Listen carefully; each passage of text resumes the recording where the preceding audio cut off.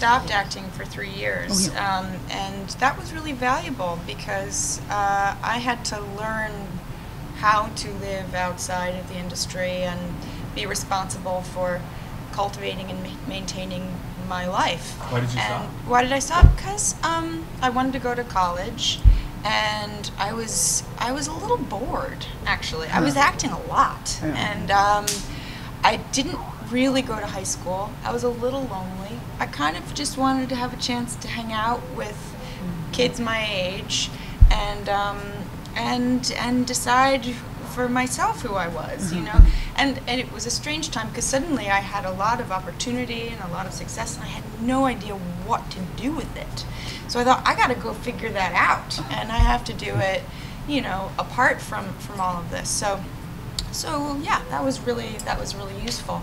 Did you find that it was helpful when you then came back? Oh yeah, absolutely. I mean, I you know, it's so fun. I mean, there are so many events to go to, you know, that are kind of related, right? You know,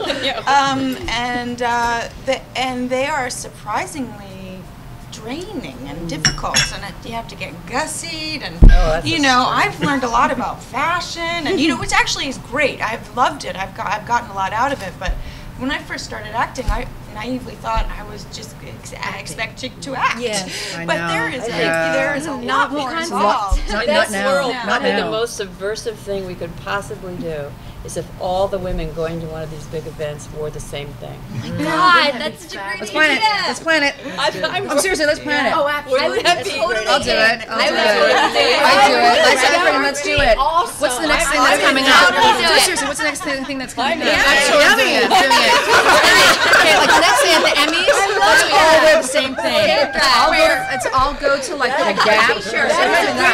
No, we should all get the same thing made. We all get the same thing made. And we call it a revolution. I mean, because it kind of is. But I just want to say something about the whole press thing. And my feeling is that it's part of the gig, you know? Yeah. We don't do this because we want to be watched by, you know, a couple of people. Right. We do what we do because we want a lot of eyes on us.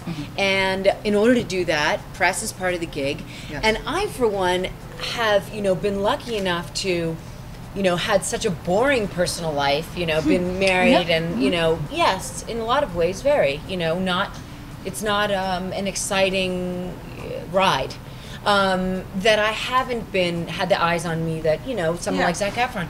But I'm able to give an interview and not really show very much of myself, but they get the feeling that they really got something. But you know what I mean? It's a technique, right? But you I've know? had to learn that skill. Right, you know, exactly. It takes time and practice, and Yeah.